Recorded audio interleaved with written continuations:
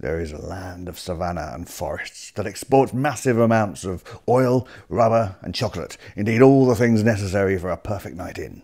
I'm Chuffley and this is Chuffley's Countries. Of course, I'm talking about the Federal Republic of Nigeria, a place with a fascinating history, a noble people and a rich culture.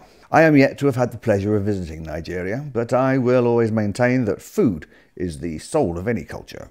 I went to a Nigerian restaurant recently.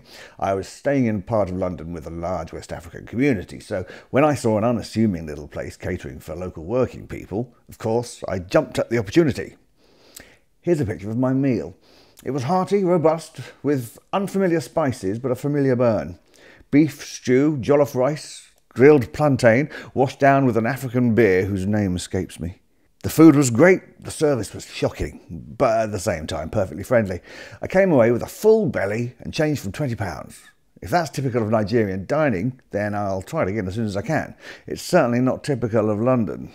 Nigeria is the most populous country in Africa, but it's tricky to call anyone Nigerian unless it's simply in reference to their passport. You see, Nigeria has more than 250 distinct ethnic groups, and between them they speak hundreds of languages, variants and dialects.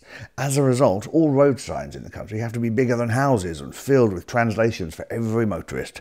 I'm sorry I was late for work, boss. I had to stop at a new road sign and it took me 20 minutes to find out where it said temporary parking suspension. There is a town in the southwest of the country that has a genuinely strange, magical feature. For reasons that confound science to this day, families in the town of Igbo have a startlingly high number of twins. Many people believe that this is down to the diet of the town's womenfolk, who have a particular fondness for locally grown yams.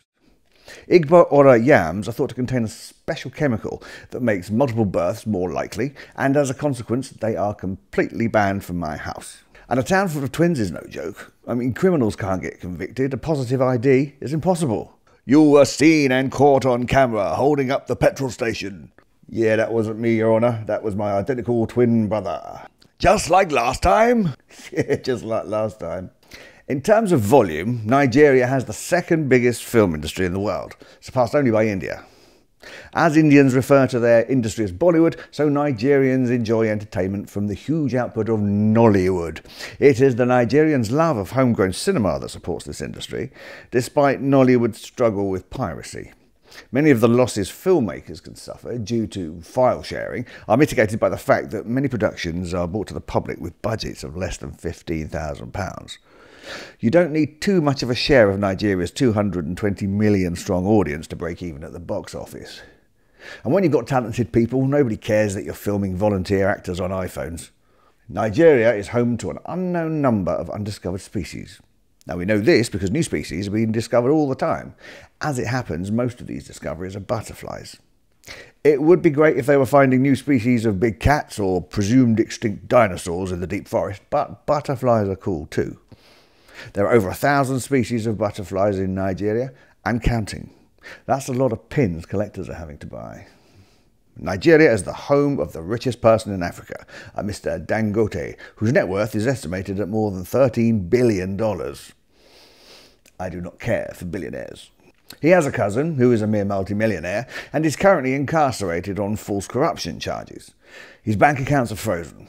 I know this because I was contacted by his legal representative in Lagos, who had identified me as a morally upstanding chap who would be willing to assist someone facing injustice, particularly when I would be rewarded with almost £10 million for my help. Thankfully, it was simply a matter of my sending £500 to cover some outstanding legal fees and unfreeze the accounts, and to secure his release. I expect to receive my reward in the next few days.